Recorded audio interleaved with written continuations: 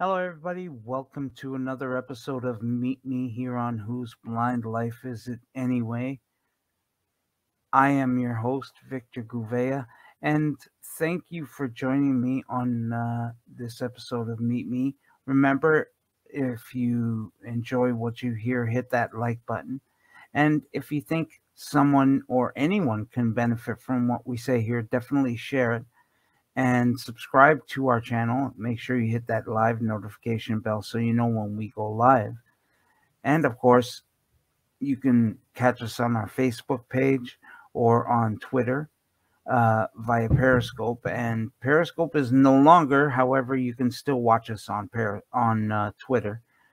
And don't forget, you can check us out on podcasts everywhere: Anchor, Apple, Google, Spotify. And if you need a copy of the audio or video for this episode, by all means, send me an email or DM me DM me, I think it's called. Direct message. Yeah. On Facebook or Twitter. Or you can send me an email, whose blind life is it anyway, @gmail.com. And I will send you a link to the folder on Dropbox where you can download a copy of the episode.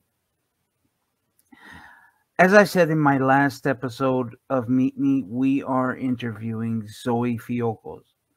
And I did say that there were two parts to Zoe's interviews. The first part concentrated on Zoe's early life, her childhood, and her teenage years. And on this episode, we're talking about her 20s, 30s, and 40s. Like I said, she's had a very eventful life. The bullying and the discrimination was ongoing. And so I thought it was important that you all hear about it in case you were getting the same sort of thing happening to you. So join me now in listening or watching, if you have eyes, part 2 of Meet Zoe Fiogkos. Enjoy, folks.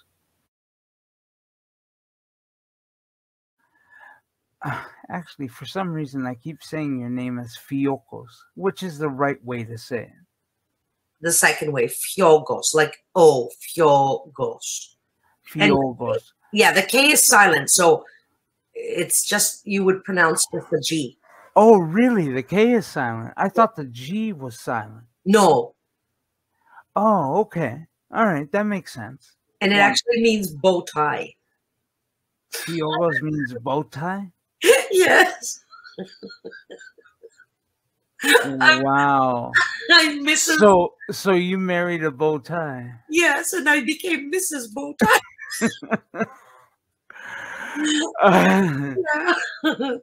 Anyway, let's not make fun of your husband.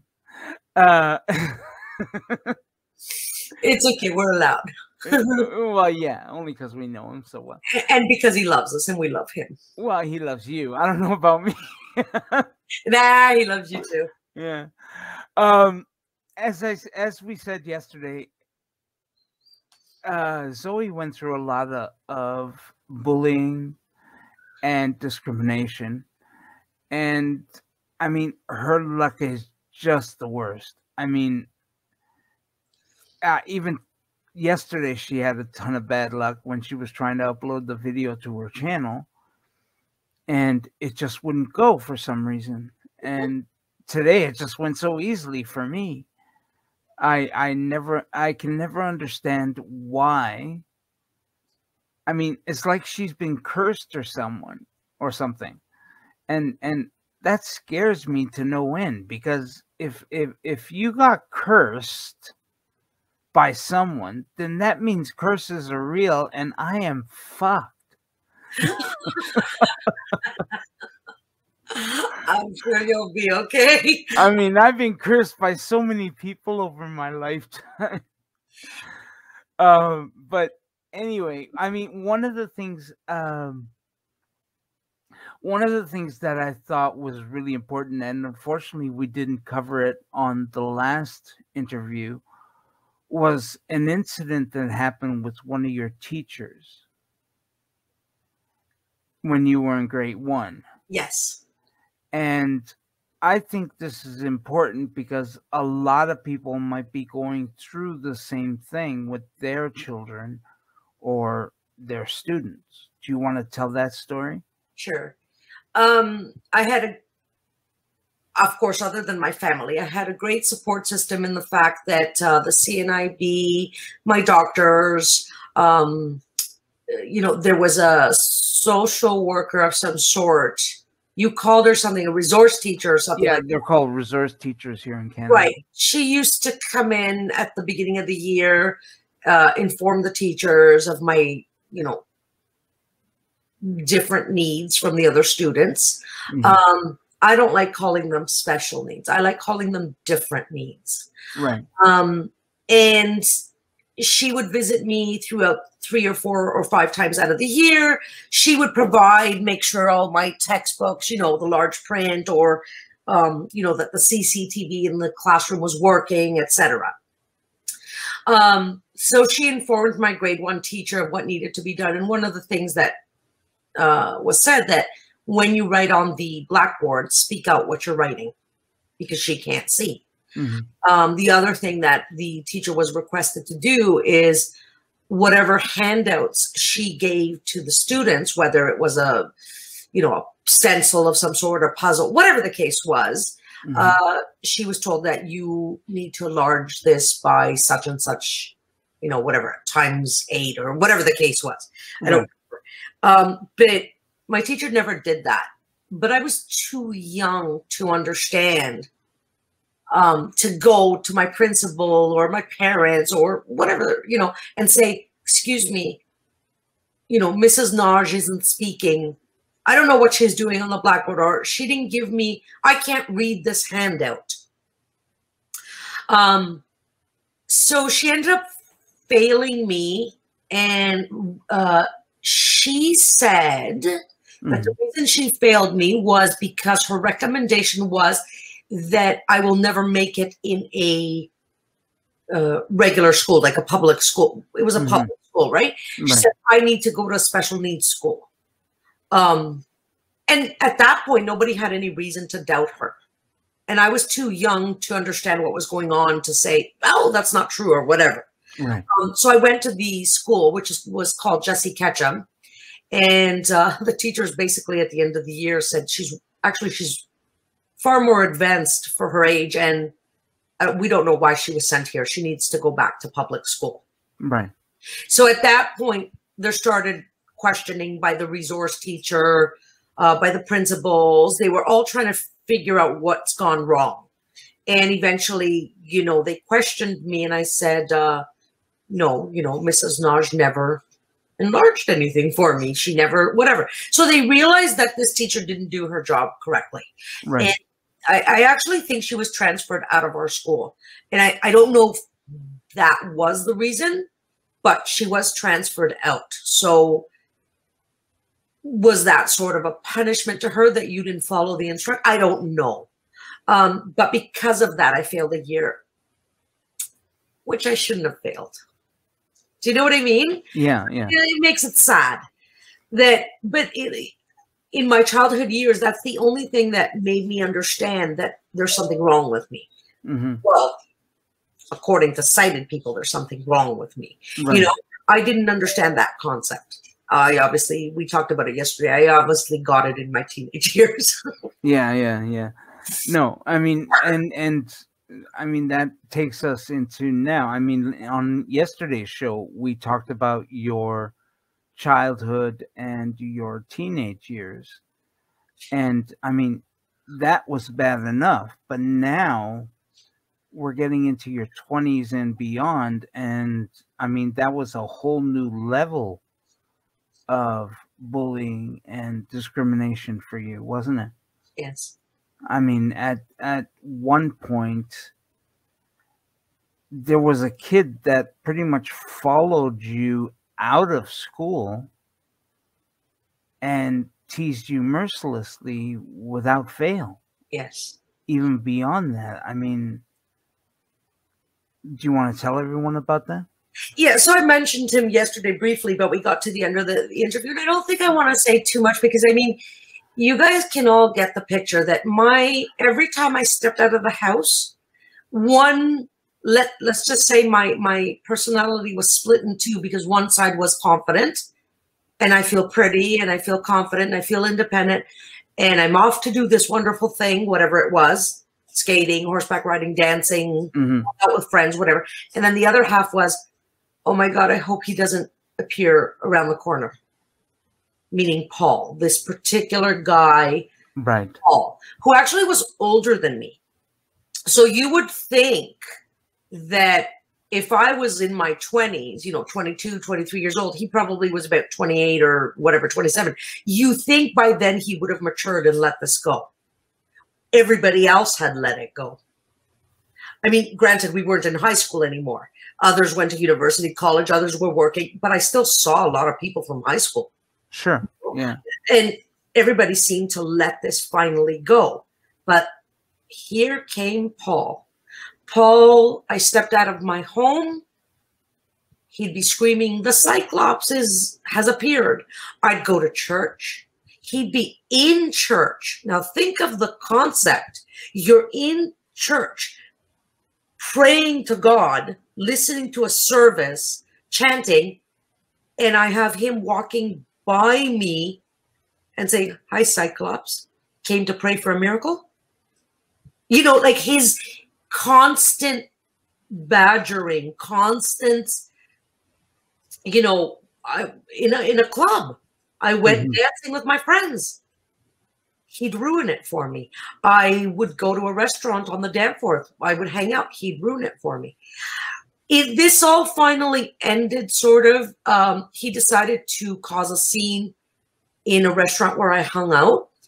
And I was lucky because now I didn't have little girls around me sticking up for me, but I had basically all the staff of the restaurant, men, 200-pound men, and 6 feet tall men, and fathers and grandfathers and young men, and even the owners. They all stuck up for me, and they kicked him out of the restaurant. And it's funny because he couldn't even understand why he was being kicked out. And I remember because the owner was a woman, and she said, really? You think you're a man? Like, you're making fun of a young woman. Why? What's the point? Mind you, even though I was crying endlessly, I did tell him off myself that day. So I finally spoke up. I finally let him have it. And that was kind of the last time I saw him, because I think a year later, I got married. So I didn't really hang out at clubs anymore and, whatever. And I never saw him again, but I did find out, 2 or 3 years later, that he actually passed away at 30 years old. And he wasn't even ill. He was in construction work and he stepped on a nail and he didn't have his tetanus shot. I guess didn't pay attention to the injury. I guess got really infected or whatever the case was. He actually ended up dying. So, I mean, I've forgiven him. May the Lord forgive him. But the truth of the matter is, for anybody out there who's been bullied, for it to follow you into your adult life, and you have other things to deal with. Yeah. What you mentioned before, the discrimination. And you told me a story about George sticking up for you too, right? Yes. And we mentioned that actually yesterday. He stuck up with me with that guy with the sexual assault. But George was older also, and he went to a different school. I think that if, I think I said this yesterday, if a whole bunch of guys got together and basically put these people in their place, maybe things would have been easier for me. Do I blame them that they didn't? No. Maybe they didn't think about it. Maybe I didn't, because I didn't want to make a scene. Yeah, I didn't want to make an issue. I just kept on hoping this will this will go away. Yeah. You know? Yeah. And a lot of times that's it, isn't it? I mean, in European cultures, a lot of times people don't want to make a scene instead of standing up for their rights. Right. And it wasn't that I didn't really stand up for my rights, but remember, I had rocks thrown at me, this and that. I was afraid. Right. What's going to happen to me? Right.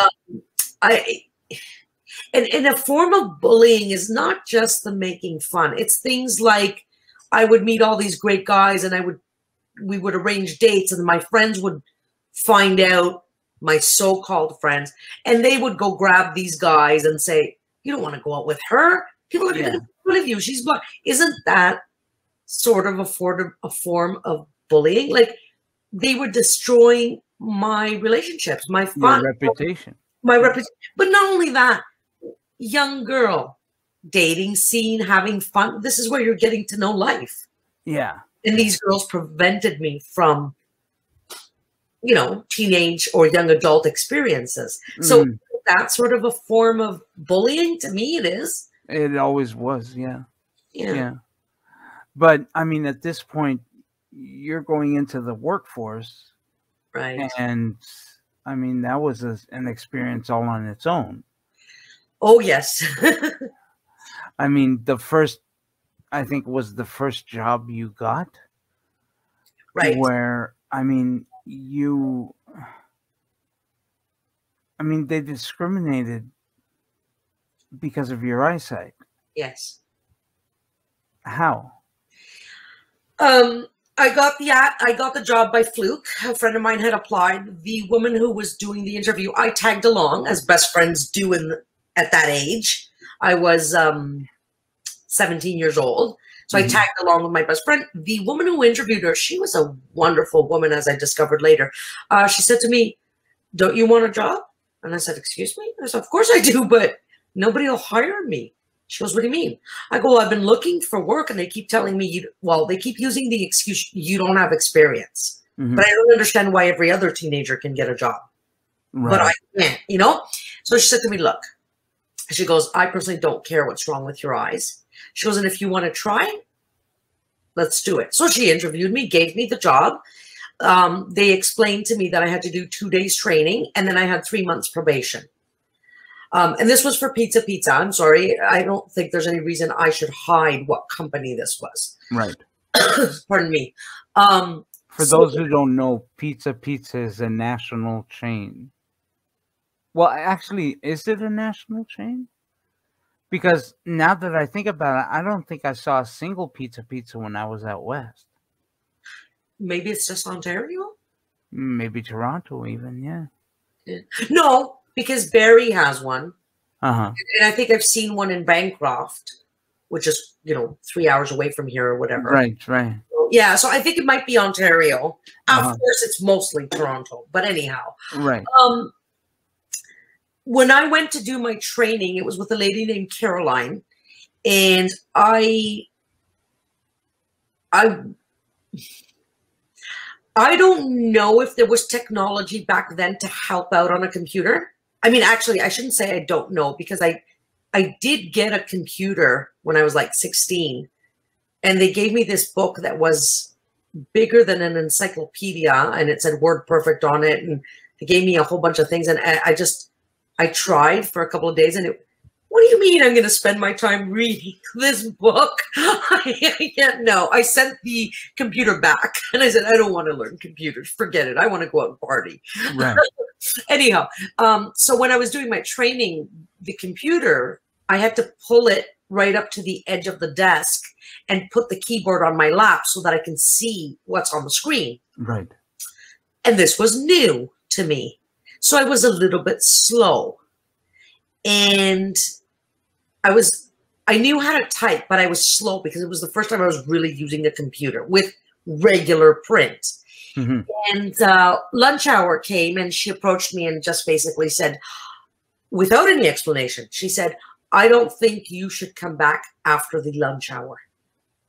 Just straight out like that. And I looked at her and said, why? What have I done? And she said, well, your vision is way too low for this job. You can't do this job. Now, I've at this point when she said this to me, I've had a total of 4 hours of training. Mm-hmm. But I had enough of a brain to say to myself, is this going to be too hard for me? Is this going to be easy for me? I knew that it would just take me a little bit of getting used to the screen, getting used to the keyboard. You know what I mean? Mm-hmm. So I began to cry and didn't know what to do. I mean, she's a trainer, but is she like a boss to me? This was my first job. Is she asking me not to come back, or is she telling me? Mm-hmm. You know? So, and lo and behold, just as I was there crying, Emma appeared. Emma's the lady who hired me. So Right. she saw me crying and she's like, what's wrong? I told her. And she said, come with me. And she took me by the hand and we went into the room and she said, Caroline, can I speak to you? And so, you know, the trainer came over and she said, did you tell Zoe not to come back after lunch? She goes, yes, I did. She goes, for what reason? She goes, well, she can't do this job. And Emma said, you're a trainer. You can't decide that. I hired her. She has a right to two days of training, and she has a right to 3 months of probation. If at the end of 3 months she cannot produce, okay, that's sad, but you cannot take that chance away from her. Yeah. You cannot take that opportunity away from her. Mm-hmm. And it's funny because of course I did the training and I passed the 3 month probation with flying colors. And I actually became one of their top call agents, Mm-hmm. operators. And this woman, Caroline, she never, for the rest of the time that I worked there, I doubt if she even ever said hello to me again. Like, I don't, and why? She should have been happy that I proved her wrong. But Mm-hmm. anyhow, I continued to work there. I was making, believe it or not, back then, I was making a killing for my age. I was the girl that made the most money in my crowd of friends or whatever. There was a lot of bonuses involved and stuff like that. Anyhow, but one day, the president of the company decided to visit the call center. And this was in my second year working for them. Mm-hmm. And he saw the way I was working and he panicked. And they called me into the room. And the manager that was on shift that day said to me, Mr. Overs wants you to sign documents that you're not going to sue Pizza Pizza if your eyes get ruined from being so close to the computer. Mm-hmm. I didn't know what to do, right? Right. I'm still very young. Back then, I didn't feel young, you know? Yeah, yeah. Looking at it now, you're 19 years old. I mean, I don't know the laws. I don't know my rights.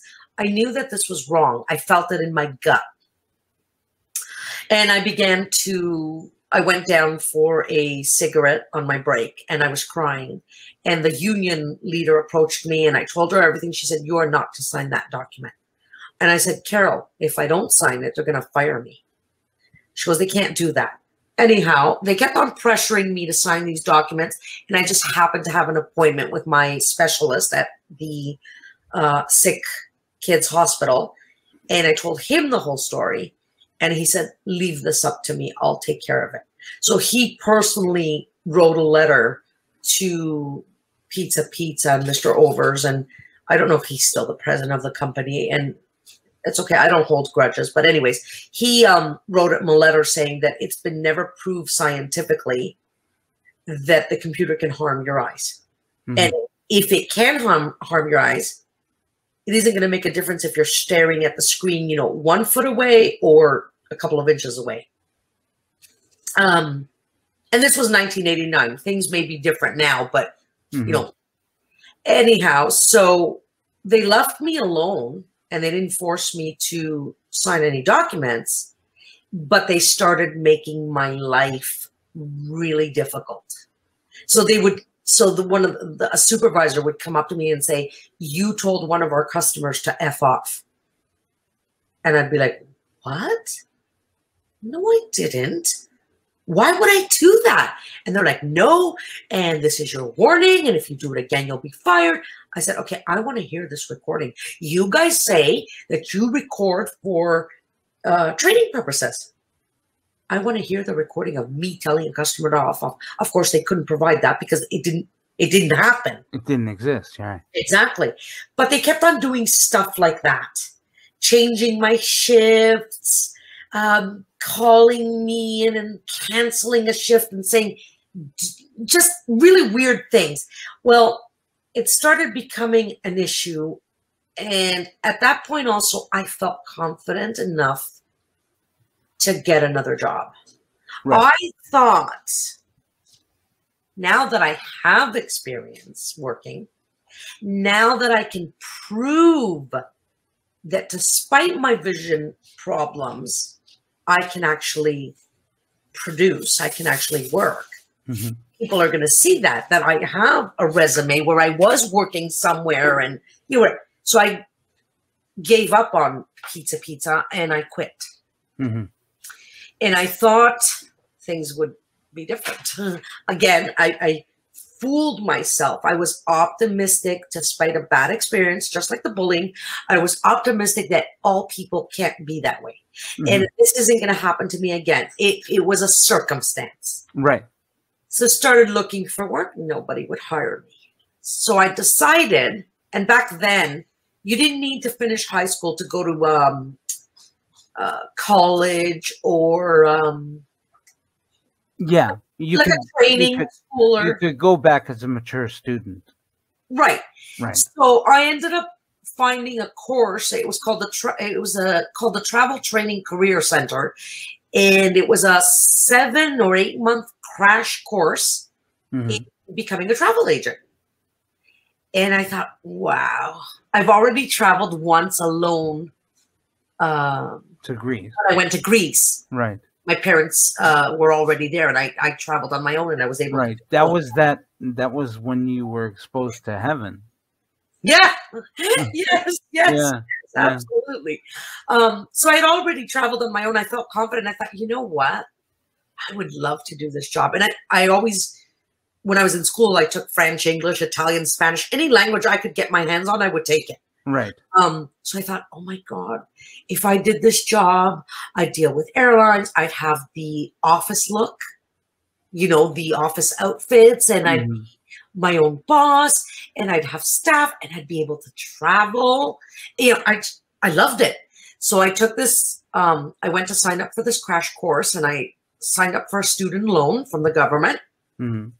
And my mom came with me to get the initial process started to sign up at the school. Mm-hmm. And the principal of the school was absent that day. So one of the top professors that was there, he decided to do my whole paperwork and all that stuff. So when he asked me to sign the papers, I put my nose to the paper and began to sign. And he was in shock. Even though I could write perfectly, I didn't leave the lines. I didn't scribble. My writing was pretty good, meaning it was presentable. It was actually, some people say that I had a good writing skills. Mm-hmm. He said, I don't think you should take this course. I said, excuse me, why not? And he said, well, your vision is really bad. He goes, how are you going to fill out airline tickets? I said, sir? Yeah, in those days, folks, there were no printers to fill out airline tickets. They did filled out by hand. By hands, yes. Right. There was a press where they would, once they filled out the airline ticket, they would put it in this sort of like sandwichy concoction thing, and they would press it down, and the logo of the airline would appear on the ticket. Right. Anyhow, and my mom stood up for me and said, look, it's our money to waste. And if she fails and falls flat on her face, that's none of your business. So there's another example of how I was judged according to my vision without being given a chance. Right. I finished the course with top honors, and the last day of school, when I was presented with the honor roll, and I got my degrees and all that stuff. That particular professor said, you know, I'm not going to get into the whole speech, but he said, it's people like me who keep people like her from becoming great, from accomplishing, from striving. And he said, well, remember, he asked me not to take the course. Right. So now he's saying it's people like me. Oh, that people like the professor. Yes, he's saying it's people like me who prevent people like her from becoming successful, accomplished. Oh, I see. Okay. And he apologized in front of the whole class, and he said, look, I asked her not to take this course, and my deepest apologies. And he went on to actually tell them, you're going to go out there and you guys are going to become travel agents. And some of you may even open your own travel agencies and so on and so forth. Hire people like her. Don't be like me. You know, don't judge before the fact. So, of course, that gave me confidence again. And I started to apply for positions in the travel field. And I kept on getting turned down. I kept on getting weird interview questions like, who does your makeup? Who asks that? How is that important to the position I'm applying for? Who does your makeup? Who dresses you? And I was like, you know, okay, look, speaking from an employer point of view, one can say that asking a question like that might be important because you're not behind a phone. You're out there in front of people. And if you can't put makeup on right or you can't dress properly, you're going to look like a fool. Yes, but you won't sell anything. Yes, but I'm being asked, who dresses me? Who? Or how are you getting dressed? Or how are you coming to work? How will you be traveling to work every day? TTC, like everybody else. Right. And then it's like, who does your makeup? I do. Really? You know, Victor, you had to live it, hear it, to understand it. Hear the intonation in their voice. Hear the. No, I get what you're saying. You know, I don't begrudge how you felt. The fact is, it shouldn't have been asked. It wasn't something they needed to know. I'm just saying that I can understand from an employer point of view that somebody could ask you that and why they asked you. And actually, I can actually, the company, the interview that I was asked about my makeup and my clothing was called Sky Service. Right. And this was a telephone service company. So what's hold on, what's iTravel today? Yeah. You know, iTravel.com. Right. You call and you speak to an operator to book your ticket or flight or whatever the case is. So actually with Sky Service, again, it shouldn't have mattered who did my makeup. Right. Whatever. Anyhow, I kept on looking for work. I actually offered a few travel agencies to work for free for them for a year so that I can prove myself. And they said no. And then I asked, and then I got a job. Well, I applied for a job. Can't remember exactly the name of the company. It was Fiesta Holidays. It was a cruise company that had merged with a tour operator. And they merged. They were called something like Fiesta Carnival or something like that. I can't remember now. And their offices were on Avenue Road, which is sort of, you know, a high-end area. Yes. Yeah. So I went and applied for this job, and the woman who was doing the interview, a wonderful, wonderful woman, God bless her soul, wherever she is, we hit it off right away. And she said to me, look, she goes, you're about the, 22nd person I'm interviewing, and I've got 3 left. But I'm telling you right now that you've got the job. She goes, I love your attitude. I love everything about you. Your grades are absolutely fantastic.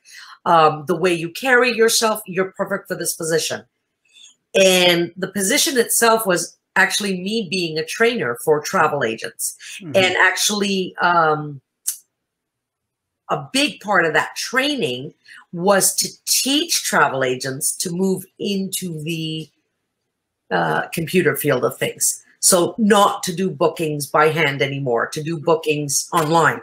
And there was programs like they were called Sabre and Apollo, and they were different programs. And I would be teaching travel agents to do this, and I would also be helping them in their travel agencies with different different advertising and so on and so forth. I would be on the field a lot.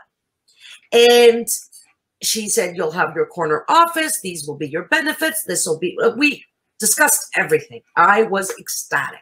And I said, I finally have someone who believes in me, and I've got the break I need, and, you know, so on and so forth. Anyways, a few days later, she called me privately, actually. And she said, unfortunately, they've asked me to choose somebody else and not hire you. And I said, why? I was in shock, you know, like, what have I done? You know, it was always, what have I done? I always thought it was me. And she said, Zoe, you didn't do anything wrong. She goes, they just don't want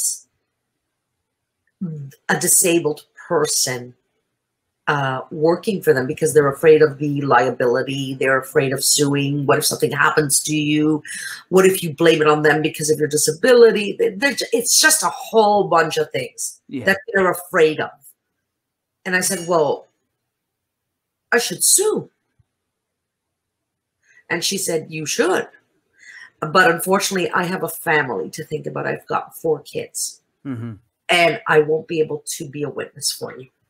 I wish I could. She said to me, in another life, justice should be done. And I should be there to say she was perfect for the job, but they didn't allow me to hire her. But I won't do it because it's not that I don't care. I've got mouths to feed. So I cried and I said, thank you very much. And I still kept on trying for a while, but then I finally just gave up. I gave up. I gave up on my dream. I actually gave up because at one point I thought maybe I should just go back to high school, finish, and go to university and do something, you know. But at that point I had already so much discrimination, so much bullying that I kind of gave up on my dreams. And the truth of the matter is I had gotten married just after this incident. I got married and I thought, well, this isn't so bad. I always wanted to be married and I've always wanted to be a mom. So I said, so what if I'm not a career woman? So what if I can't do the things I love? I am going to do something I love, raise children. Well, that didn't work out either. Right.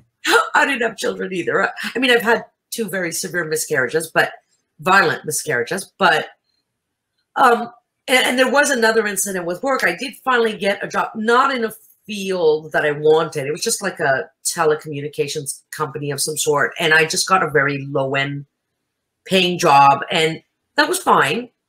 I didn't care. I wasn't looking to be, you know, the CEO of a company or something like that. No, I get it. You were just looking for something.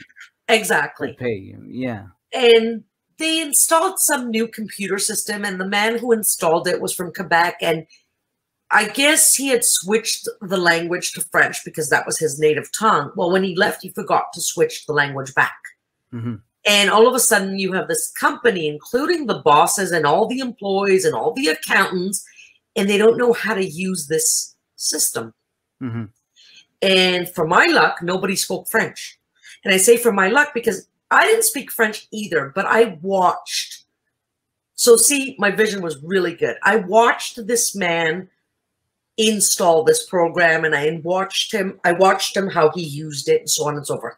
So when they had problems, I said to the boss himself, I said, excuse me, I said, sorry to bother you. I said, but do you want me to help you with that?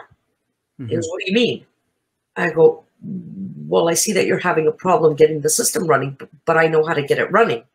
goes, how do you know that? I said, well, I just do.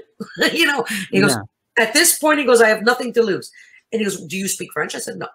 He goes, do you? I said, I don't need to speak French. I know what I'm doing. Watch. So I fixed it and I got it running. And he looked at me and said, okay. And he went to his wife and he said, you know, we have a really smart girl working for us, and none of us have ever paid attention to her. And the next morning, they called me into the office, both husband and wife, and said, we're really sorry. We never paid attention to you, but as of right now, would you like to be the supervisor? And I was in charge of employees. Make sure they're doing their job correctly, their schedules, whatever. I became a supervisor. So from this really low-end job, all of a sudden I was a supervisor. You know what I mean? Once you proved yourself. What exactly? I had to prove myself. And that did it eventually get changed to English? Yes. Yeah, and actually I ended up changing it to English for them, which is funny. But I was unlucky there again because the company ended up moving, I don't know where, Australia. Another country. Yeah. And I just couldn't follow, right? So there goes that. So just as I got lucky or got a break, well, we're back to unlucky again. Yeah. You know, and I want to say that word. You just said something to me. You said once you got you proved yourself. Yes. All my teenage years, 20s and 30s, that's exactly what I felt every single day.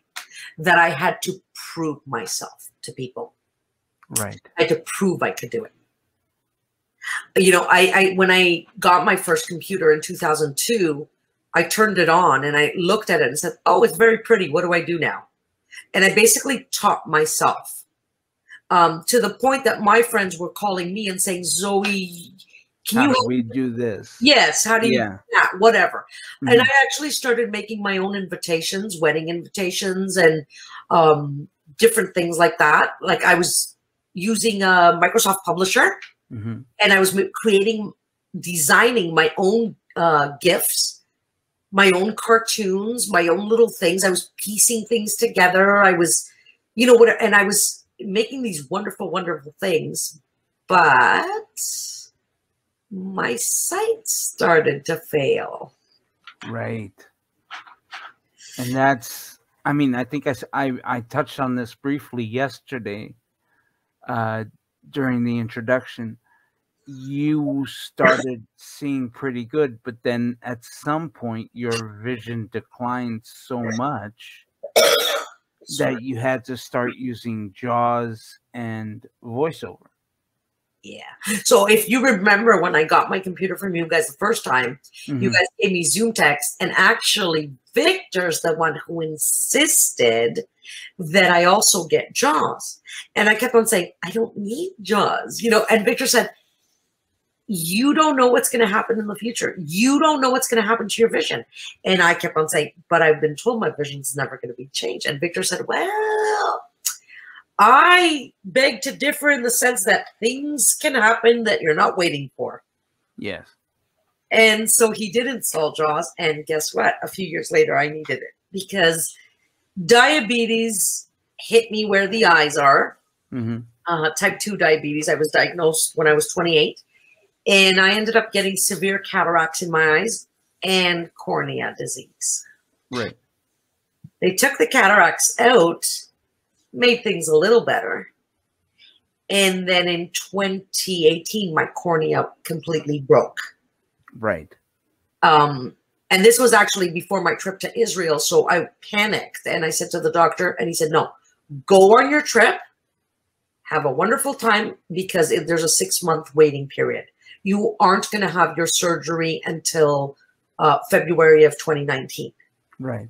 When I discussed my situation with my doctor, he actually said to me that I expect and hope that you will have the vision you had when you were 20. Because the reason for your vision loss right now was the cataracts and the cornea disease. So I went into that surgery really optimistic. And by the way, heads up, they don't put you to sleep for that surgery. So it was really scary. Yeah, anyhow. And I came out of the surgery, and when they took the coverings off my eye 2-3 days later, nothing had changed. Everything was really blurry. And I panicked, and the doctor said, no, this is a long process. It'll take 1-2 years for recovery. You need to go on rejection drugs. You need to do this. You need to do that. Well, so now we're in 2021, and unfortunately, everything is really blurry. My vision is there. I can see the shapes of the buildings across the street, but I can't make out colors. I can't make out faces. I can only make out contrast. I do have a CCTV. I do have glasses. They found glasses to help me read a little bit. But unfortunately, I can't make out anything like colors and faces and all that. And they're saying that the new cornea, because I had a full transplant, caused severe astigmatism. Wow. And as far as they know, they haven't figured something out to help me. One doctor suggested I get a contact lens put into my eye so it can flatten the cornea a little bit to help. Right. But I haven't tried it yet. But so here I am again, a new, I've had the strange disease. I've had all surgery with my eyes, bad luck with my eyes. Yeah, no, I know. And you know what? I mean, that's something that I've always, that's a philosophy I've always thought of as important, to plan for the future, even though things might be going good now, because you never know what's going to happen in the future. And I think I learned that from when I went blind, because I put off learning how to be blind while I was doing all these surgeries and blah, blah, blah, blah, blah. And my rationale was, well, I don't know what my vision's going to be, so let's wait until then. Yes. Well, guess what? No vision. No vision at all. And it's like, no, you can't go on that hypothesis. You have to go on the premise that at some point, God forbid, your vision might go completely.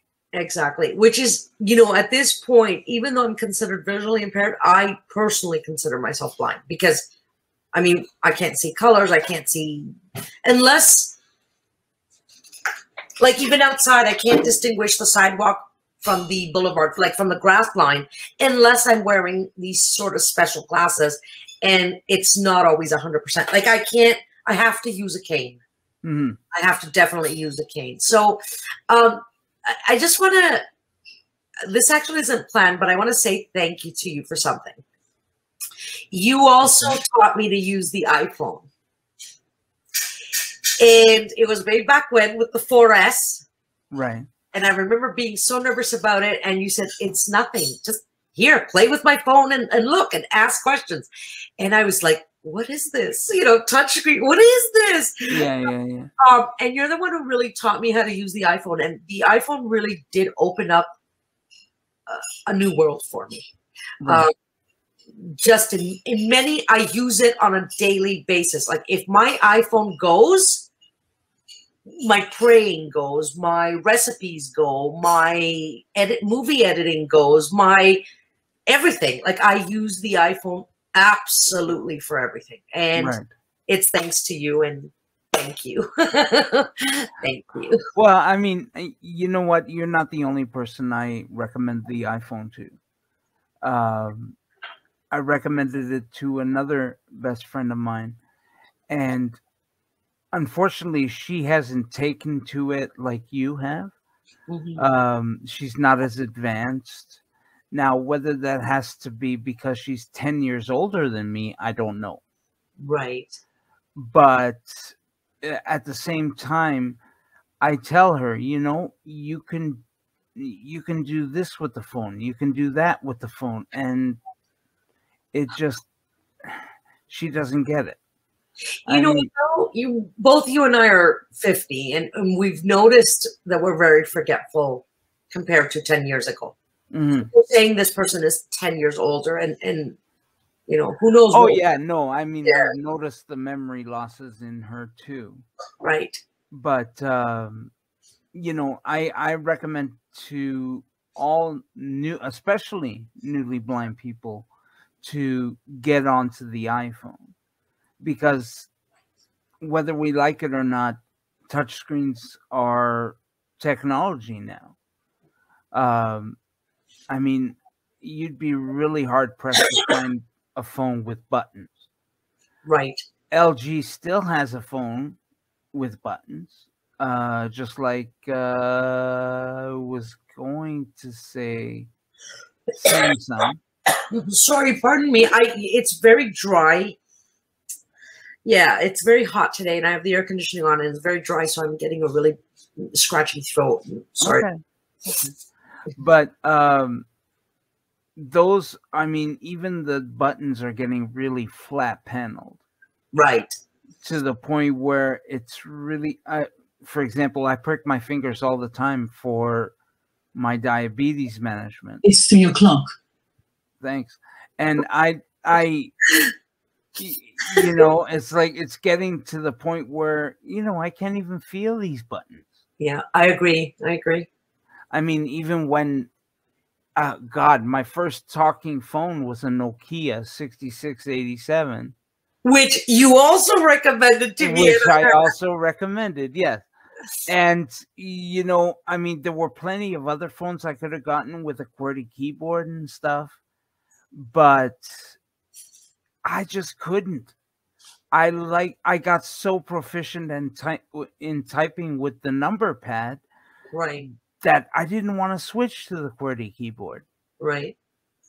And who the hell wants to switch to a QWERTY keyboard that's so tiny on a freaking phone, for crying out loud?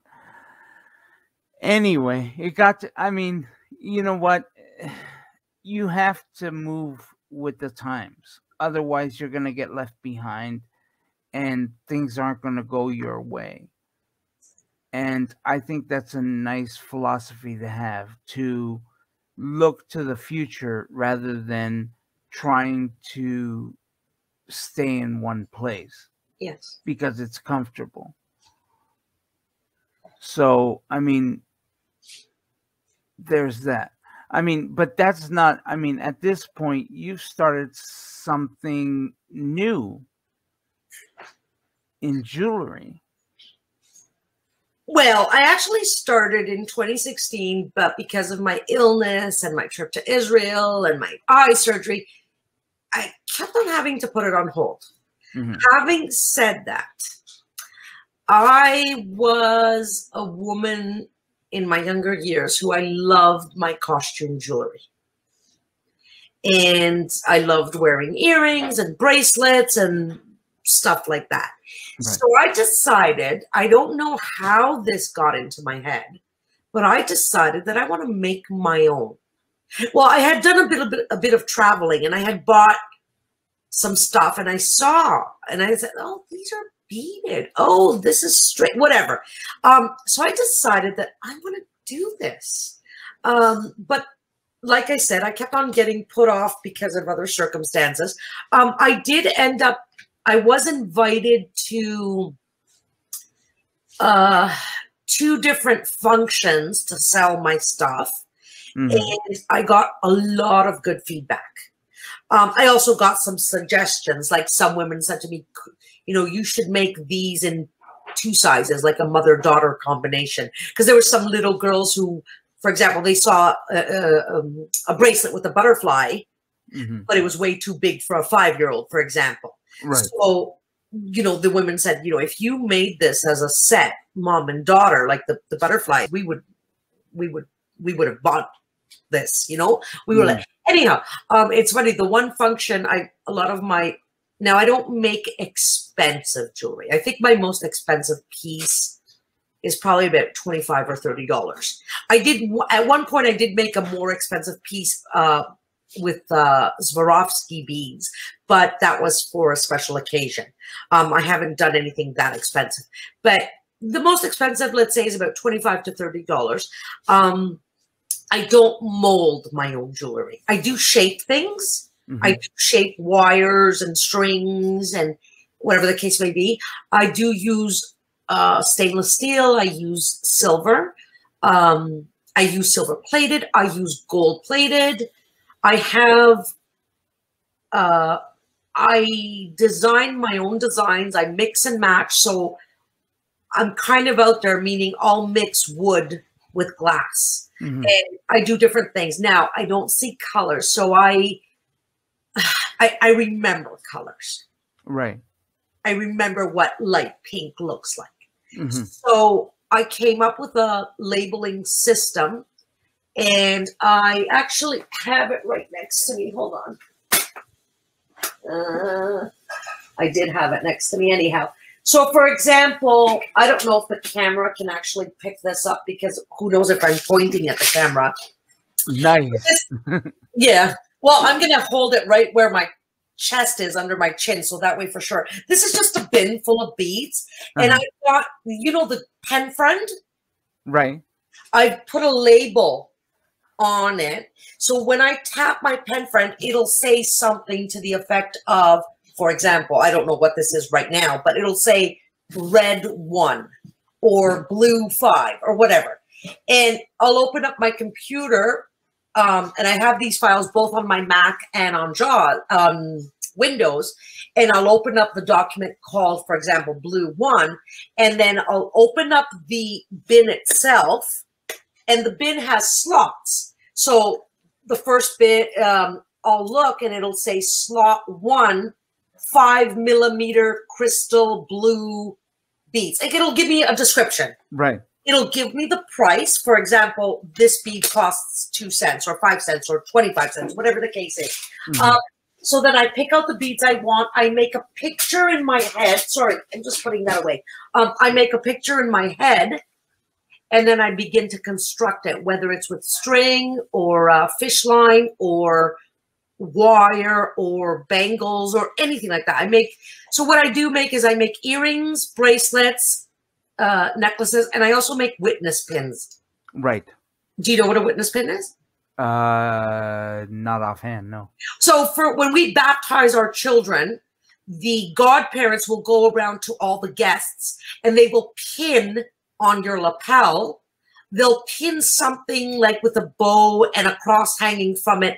That means you're a witness that this person was made into a Christian. This person was baptized. Oh, I see. Okay. So I make those types of things. And I do something a little bit more modern. I don't do the lapel ones too much. I do them, but not too much. I actually make witness bracelets. So the funny thing is, I taught myself. And actually, if I look at what I started making in 2016, they're pretty, but now I can see the flaws or feel the flaws or whatever. I taught myself. I did Google's your friend. I asked questions on Google. I tried to get my mind to work. I ruined a few things. I threw things across the room saying, yeah, this isn't happening. Right. You know, because I'm sure you know what crimping is, right? Yes. So imagine this very tight space next to a bead where I've got to add a buckle, and I need to crimp 2 wires together with this 1mm little tiny crimp. And you've got to stick a plier there and figure it out. It took me a while to master crimping. Yeah. But anyhow, again, I'm very proud of this because I taught myself. I've gotten great feedback. I have sold a few things to friends, and like I said, I did those 2 functions. I'm hoping to start this up again. Before I say that, I just want to say that the earrings I'm wearing, it's a long seashell. Now in Greek we call them kohilla, but I don't know what they're called in English. It's an ocean. Well, you said it, seashell. But it's the long ones. I don't know if in English you guys have different names for the ones that are kind of round or for the ones that are long. I don't think so. Yeah, okay, well, in Greek we do, that's what, I'm getting confused. It's a long gold seashell that's hanging, and then underneath a blue, round, sparkly seashell is hanging from the long one. So that's the earrings, and I'm wearing them. And the bracelet... Aren't those kind of earrings called danglies?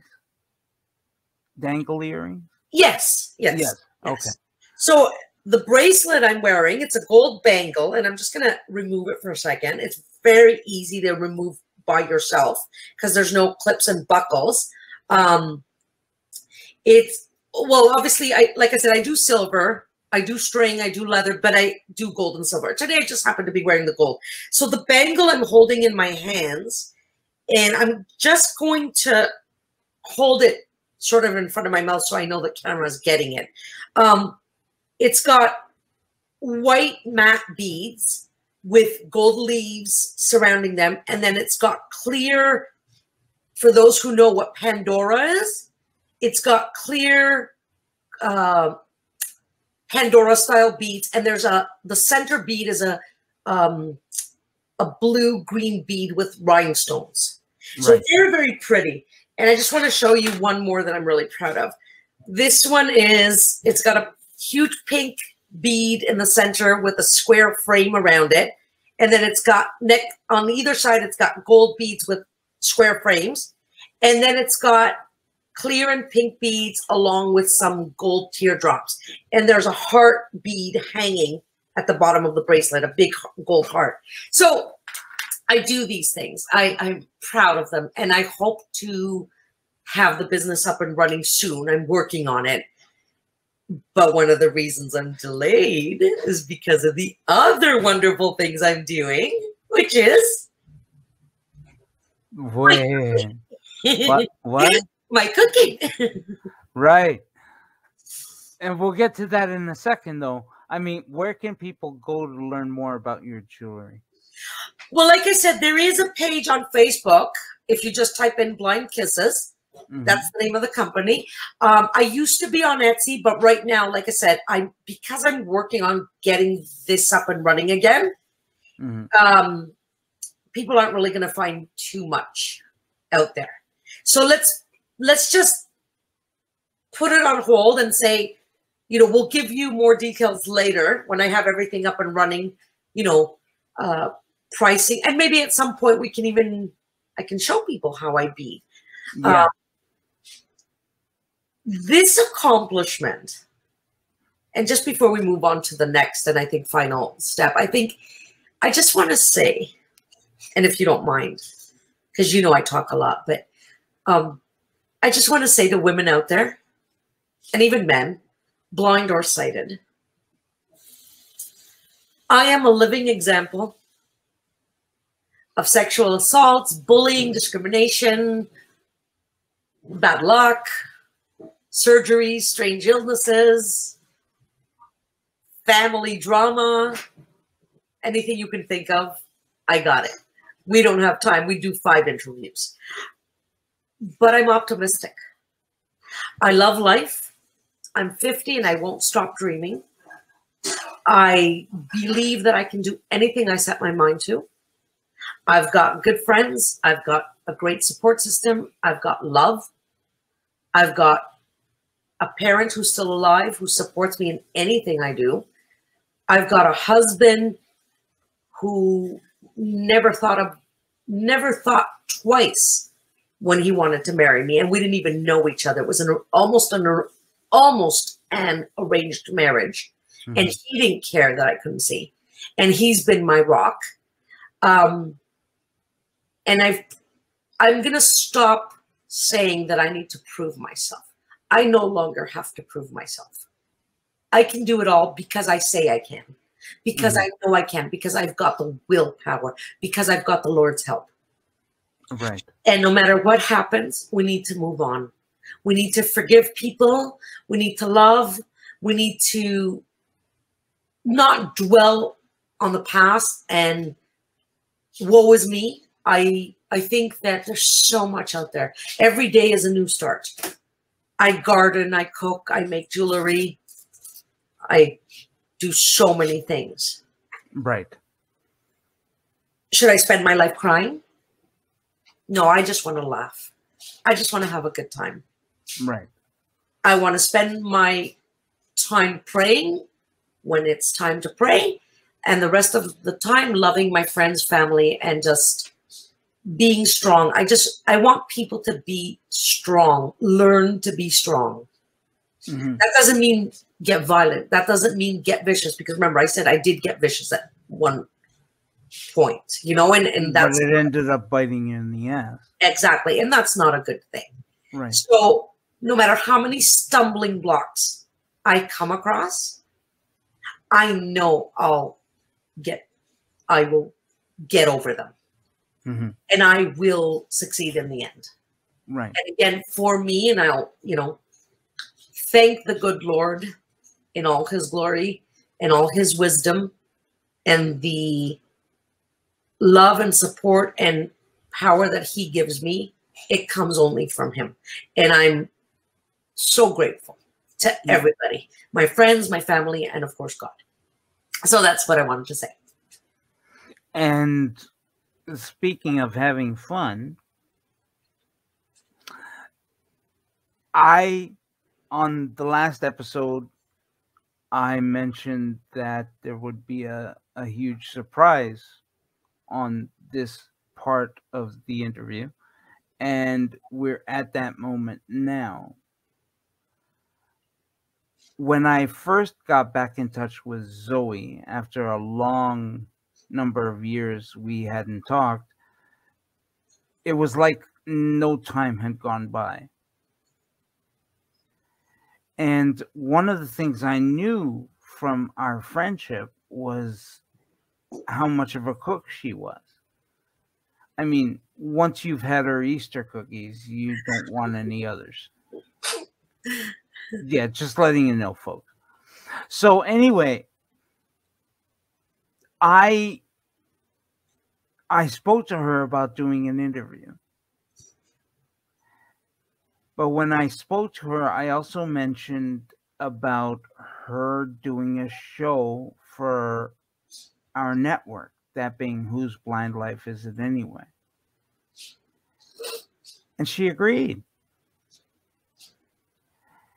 And in fact, she got an idea of her own to create her own channel.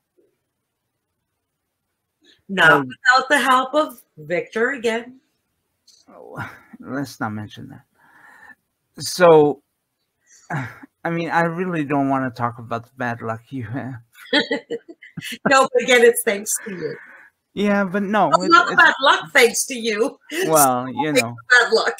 But at the same time, but anyway, folks, I mean, it's something that I think will go gangbusters on our network and on her channel, for that matter. The fact is, do you use a lot of gadgets for the blind? You know what? I do, but it's not just gadgets. In the kitchen, when you're blind, you have to use all senses.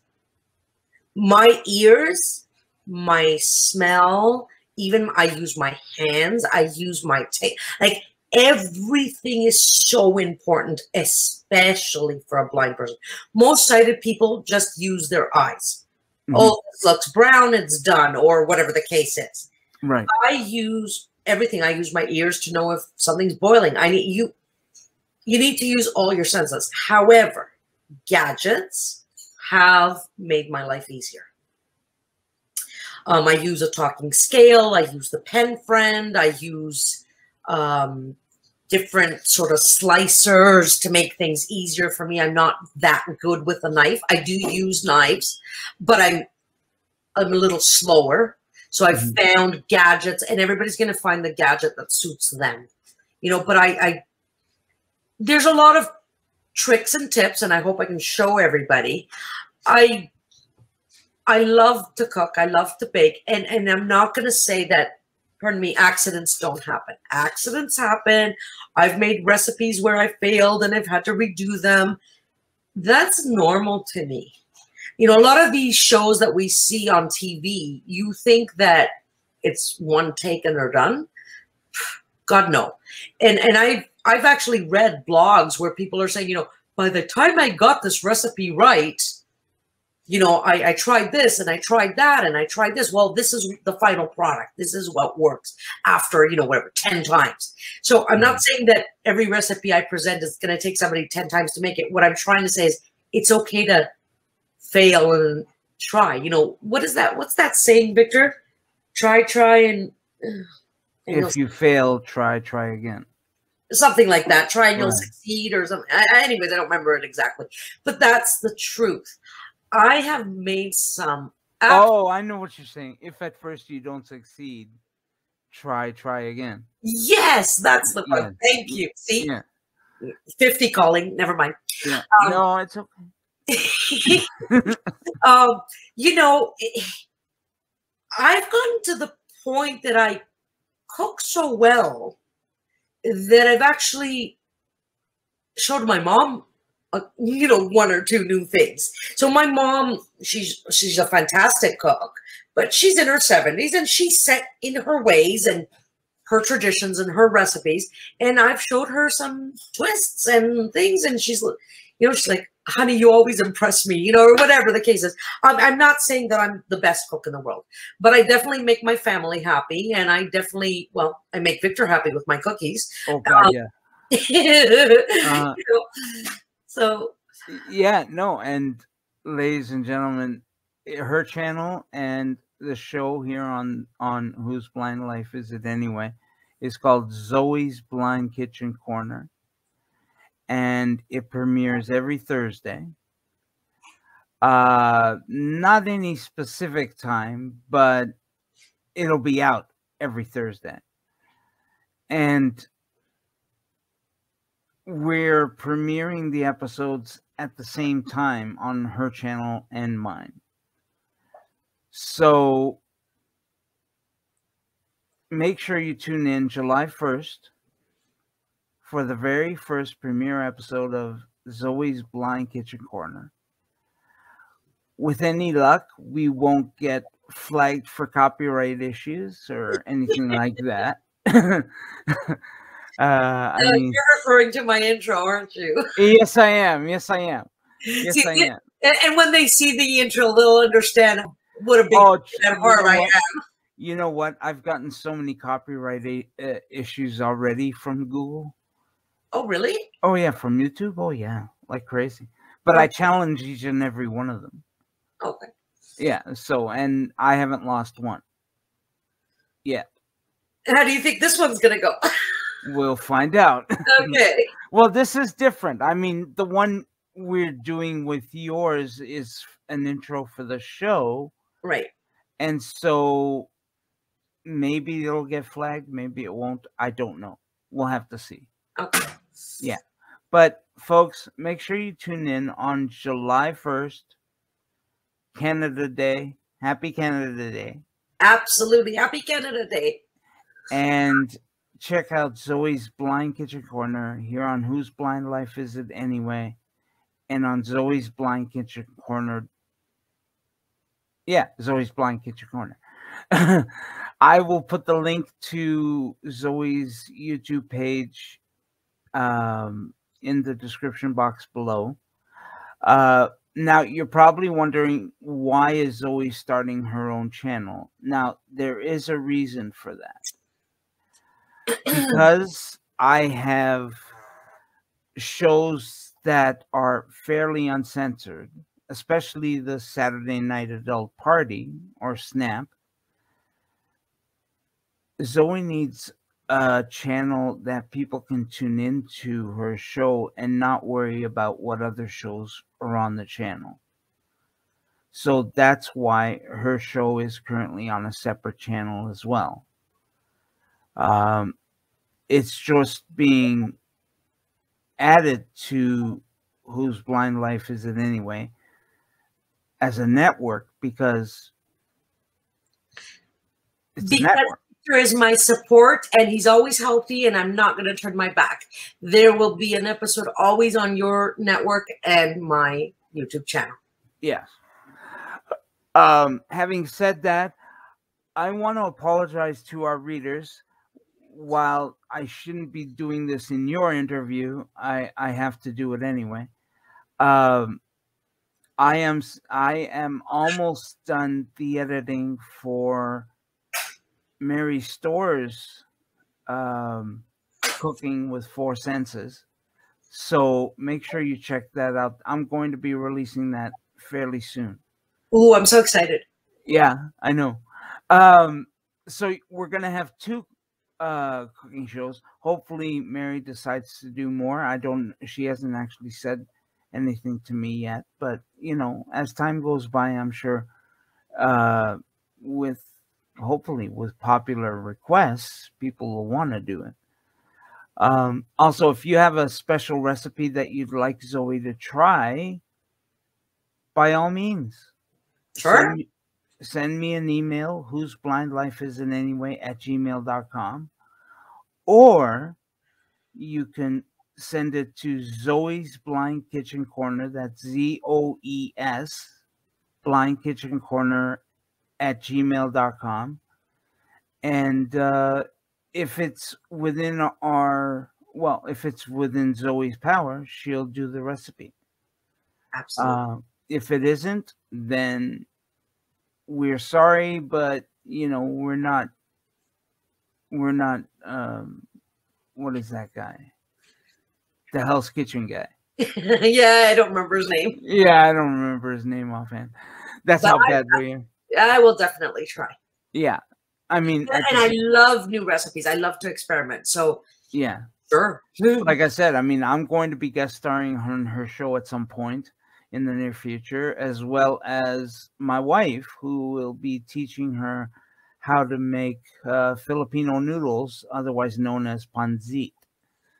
And like I said, I mean, those noodles usually take forever because of the prep time, not because of the actual cooking. But like I said, we've got a lot. Can you tell them some of the recipes you've cooked on your show? The first episode is actually really quite simple because I wanted to concentrate more on a few of the gadgets and introducing myself. So the first recipe is just very simple, like spaghetti with tomato sauce. But you will see oven-baked Greek meatballs. You will see Greek lentil soup, Greek navy bean soup. You will see tzatziki, which for those who don't know is a garlicky yogurt sauce served with meat or on pita bread. Souvlaki.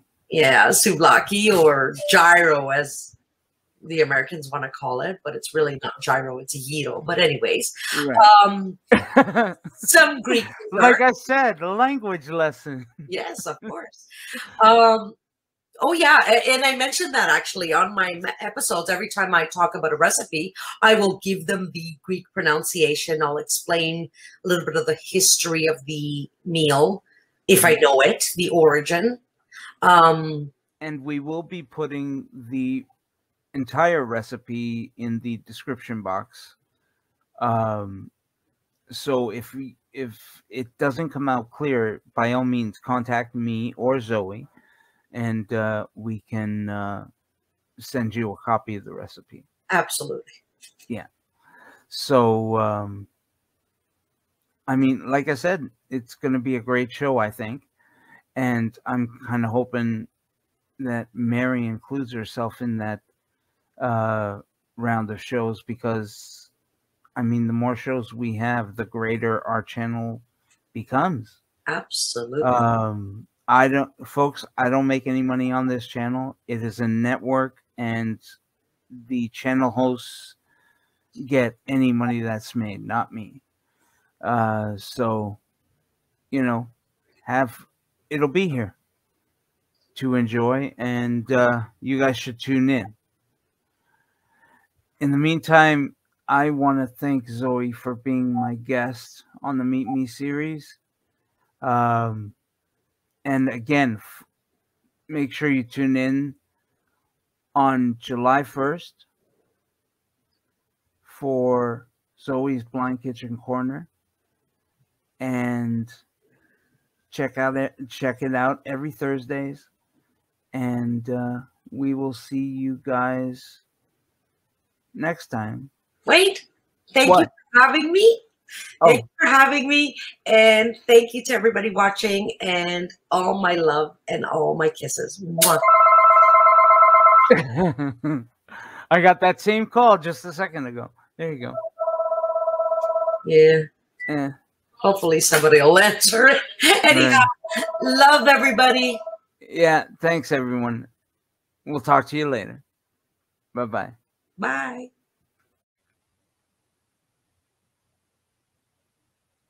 We hope you've enjoyed this interview on the Meet Me series here on Whose Blind Life Is It Anyway? Remember to like, share, and subscribe to the episode, to the channel, of course, and network. And again, make sure you tune in on July 1st for the premiere episode of Zoe's Blind Kitchen Corner here on Whose Blind Life Is It Anyway? And over on her channel, Zoe's Blind Kitchen Corner. Thanks for joining us, folks. We will see you next time.